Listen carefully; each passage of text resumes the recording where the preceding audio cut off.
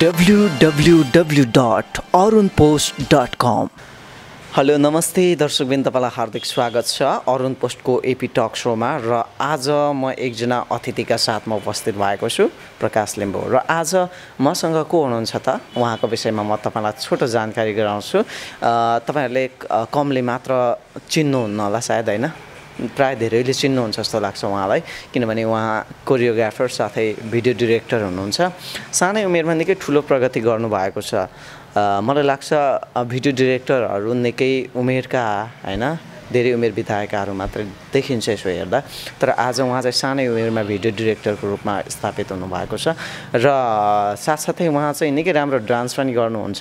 उहाँको डान्स पनि हामी हेर्छौँ, होइन, नृत्य पनि राम्रो गर्नुहुन्छ।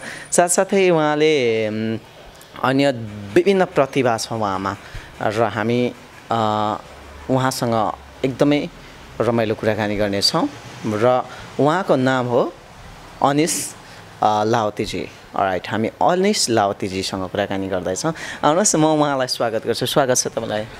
नमस्ते शिवारू, थ्याङ्क यू। सन्चै हुनुहुन्छ नि हजुर? एकदमै अहिलेसम्म त सन्चै छु। के छ नयाँ नौलो खबर हजुरको? नयाँ नौलो खबर भन्दा पनि भर्खरै काम सकेर पश्चिमबाट अहिले यहाँ दमक झरेको छु। त्यस्तै छ सर। ओके, जस्तो तपाईँ चाहिँ यो डिरेक्सनको क्षेत्रमा लाग्नु भएको छ, भिडियो डिरेक्सन साथै कोरियोग्राफर पनि। तर तपाईँ पाँच थरको नभएर इलामको लारुम्बा बस्नुहुन्छ अनि डिरेक्सन गर्नुहुन्छ। कतिको गाह्रो छ क्या एक ठाउँ बसेर अर्को ठाउँमा काम गर्नुपर्दा? गाह्रो त अवश्य नै हुन्छ, किनकि यातायातको साधन अलिकति अहिले यो बर्खायाम भएकोले गर्दा पनि यातायातको साधनले गर्दा गाह्रै छ। तर पनि अब एउटा होप हो, अब राम्रो काम गर्नेछु भनेर चाहिँ अगाडि बढिरहँदाखेरि चाहिँ जस राम्रै हुँदो रहेछ सकेसम्म। ओके, जस्तो अब सानै उमेरमा भिडियो डिरेक्टर साथै कोरियोग्राफरको रूपमा चिनिनु भएको छ। कसरी भयो यति सानो उमेरमा यत्रो धेरै प्रगति? सर्वप्रथम त म किराँत साम्य साप्तिङे थुम्पाङजुम इलाम र शाखा हाम्रो इलामलाई पनि सम्झिन चाहन्छु, र किराँत साम्य साप्तिङे थुम्पाङजुमलाई पनि म सम्झिन चाहन्छु। र स्पेसली त मेरो फ्यामिली सपोर्ट अनि मेरो वाइफ सबैलाई म उहाँको हौसला र प्रेरणाले, साथीभाइहरूको सल्लाहले गर्दा म योमा लागिरहेको छु। ओके, जस्तो धेरै छन् नेपालमा अहिले भिडियो डिरेक्टरहरू, होइन? यो भिडमा तपाईँ पनि रहनु भएको छ। प्रतिस्पर्धा गर्न पर्छ या पर्दैन? कम्पिटिसन होला नि त डिरेक्सनको कुरामा पनि। कम्पिटिसन त अवश्य हुन्छ, होइन? अब अहिलेको यो छेउ जस्तै उम्रिरहेको छन् डिरेक्सनहरू, जस्तै अब म, होइन? अब हामीले चाहिँ कस्तो भने सकेसम्म राम्रो गरौँ भन्ने चाहिँ अब मान्यता लिएर नै अगाडि बढिरहेको हुन्छौँ, होइन? राम्रो नराम्रो त अवश्य यो भइ नै हाल्छ। तर पनि अब श्रोताबिनले, मेरो जति पनि शुभचिन्तकहरूले माफी पनि गरिदिनुहुन्छ भन्ने पनि लागिरहेछ। ओके, अहिलेसम्म कतिवटा भिडियोहरू डिरेक्सन गरिसक्नु भयो तपाईँले? अहिलेसम्म भन्दाखेरि एक्ज्याक्टली चाहिँ मैले गर्दै आएको पर्दामा चाहिँ 5-6वटा जति भइसकेको छ एक महिनाको अवतारमा। जस्तै अब विभिन्न अरू सर्ट मुभीहरू यताउता त मैले गरि नै रहेको थिएँ। म्युजिक भिडियो चाहिँ 4-5वटा जति नै छ। भनेपछि म्युजिक भिडियो डिरेक्सन गर्नुभन्दा अगाडि तपाईँ त्यो समयमा चाहिँ कोरियोग्राफरको रूपमा हुनुहुन्थ्यो। कतिवटा गीतहरूमा कोरियोग्राफर गरिसक्नु भयो? गीतहरूमा चाहिँ मैले ब्याकग्राउन्ड त लिम्बू भाषिकमा मैले गरिसकेको छु धेरैवटा, होइन? र नेपालीमा पनि मैले गर्दै आएको थिएँ। र अब सानातिनाहरू त मैले थुप्रै नै गरिरहेको छु, त्यो साध्य नै छैन सर। ओके, जस्तो डिरेक्सनको क्षेत्रमा पाइला चाल्दै हुनुहुन्छ नै भन्छौँ हामी, होइन? पाइला चाल्दै हुनुहुन्छ, यो कतिको जटिल होला क्या डिरेक्सनको क्षेत्र? डिरेक्सनको क्षेत्र जटिलै छ, किनकि अहिले चुनौतीपूर्ण पनि छ, अब रिस्की पनि छ एउटा नामको हिसाबले गर्दा पनि। अब किनकि अहिले हामीभन्दा पनि राम्रो डिरेक्सनहरू आएको छन्, होइन? त्यही भएर हामीले चाहिँ कसरी हुन्छ राम्रो क्वालिटी दिउँ, राम्रो गरौँ, होइन? अब सकेसम्म राम्रै गरौँ भनेर चाहिँ अब रिस्की पनि हुन्छ। डिरेक्सन एकदमै गाह्रो छ, मान्छेले हेर्दा चाहिँ सजिलो छ भन्छन्, तर एकदमै म चाहिँ एकदमै बरु गाह्रो लाग्छ मलाई चाहिँ यो क्षेत्र चाहिँ। अब 5-6वटा जति भिडियो डिरेक्सन गरिसक्नु भयो। कति लगानीको प्रोजेक्टहरू हुन् तिनीहरू? लगानी चाहिँ मैले हाइएस्ट भनेको 2 लाख 3 लाखसम्मको गरेको छु, होइन? अब लो पनि मैले 50,000 जस्तो गरिसकेको छु। ओके, त्यो कुनै भिडियोहरूको नाम भन्न सक्नुहुन्छ? भिडियो मैले किन होलाबाट मैले अब थालेको सुरुवात होइन, किन होलादेखि लिएर स्वरूपराज आदरणीय दाजु स्वरूपराज आचार्यको स्वरमा पल खेवाको शब्द सङ्गीतमा रहेको चाहिँ सधैँ साथ भन्ने, अनि हाम्रो चन्द्र सिरमल दाईको स्वरमा पर्सन परिवारको सङ्गीतमा मैले भनौँ न हामीले यो किन होला भन्ने पनि गरेको छौँ होइन, र अर्को साइली भन्ने पनि हामीले गरिरहेछौँ। अन्त पारिश्रमिकको कुरा चाहिँ के हुन्छ डिरेक्टरलाई? पारिश्रमिक चाहिँ यति हो भनेर चाहिँ हामीले तोकेको पनि छैनौँ होइन, किनकि आफ्नै हाम्रो प्रोजेक्ट हो, एउटा टिम छौँ। पारिश्रमिक यति हो भनेर चाहिँ हामीले तोकेको छैनौँ। यानि कि हामीले सकेसम्म पारिश्रमिक लिन सकिन्थ्यो होला, तर सकेसम्म पारिश्रमिक अहिले चाहिँ नलिउँ, भरसक राम्रै गरौँ होइन, आफ्नो हो आफ्नै लागि हो भनेर चाहिँ भरसक राम्रै गरौँ भनेर चाहिँ हामीले त्यही भएर पारिश्रमिक चाहिँ तोकेको छैनौँ सर। ओके, जस्तो अब मोडलहरूको हिसाबमा नेपालमा अहिले पछिल्लो समय धेरै खालका मोडलहरू छन् होइन, जो चाहिँ कलाकारिता क्षेत्रमा लाग्न चाहनुहुने मोडलहरू धेरै हुनुहुन्छ होइन।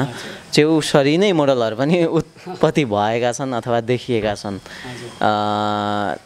जो पाए त्यही नै भएका छन् क्या अहिले चाहिँ। साँच्चै के भन्यो भने जोसँग लगानी गर्न सक्छ, जो चाहिँ पैसा छ, त्यो मान्छे चाहिँ मोडल भएर चाहिँ भिडियो गर्ने होइन, उसले चाहिँ भरे क्यारेक्टर जुन उसले खोजेको छ भिडियोले होइन, त्यतिको निभाउन नसक्ने हुँदै पनि गरिरहेको देखिन्छ। यो विषयमा तपाईँ के भन्नुहुन्छ? अहिले चाहिँ कि छैन जस्तो लाग्छ फर्स्टमा चाहिँ? त्यो चाहिँ 100% छ होइन। मेरोमा पनि कति त्यस्ताहरू पनि आएको छन् र अझै पनि आइरहेछन्, किनकि अब अहिले चाहिँ कस्तो त्यो भने कलाको खासै भ्यालु पनि नभएको हो कि जस्तो पनि लाग्छ होइन, किनकि अहिले चाहिँ अब पैसा भएर चाहिँ मोडल हुन सकिने खालको पनि अब त्यस्तोहरू देखिएको छ। तर मलाई चाहिँ लाग्छ एक्ज्याक्टली नयाँ मान्छेले पनि केही गर्न खोजिरहेको हुन्छ, एउटा अवसर खोजिरहेको हुन्छ होइन। त्यो अवसरलाई चाहिँ किन गुमाइदिने, हामीले पनि त्यसलाई मान्छेलाई कसरी हुन्छ होइन, त्यसलाई अब क्लास लिएर हुन्छ कि कसरी हुन्छ, त्यसलाई क्लास लिएर अगाडि बढाउन सक्दा चाहिँ एकदमै राम्रो हुन्छ सर। जस्तो अब भिडियो अथवा यो मोडलिङ क्षेत्रमा लाग्ने नयाँ कलाकारहरूलाई के भन्नुहुन्छ तपाईँ छोटोमा? नयाँ आउने कलाकारहरूलाई म के भन्न चाहन्छु भने क्लास लिएर आउनुहोस् होइन, एक्टिङ क्लास लिनुहोस्, डान्स क्लास लिनुहोस्, त्यही भन्न चाहन्छु म चाहिँ मुख्य कुरो सर। ओके, म थोरै अब तपाईँको व्यक्तिगत लाइफतिर फर्किएँ। घर तपाईँको जन्मथलो?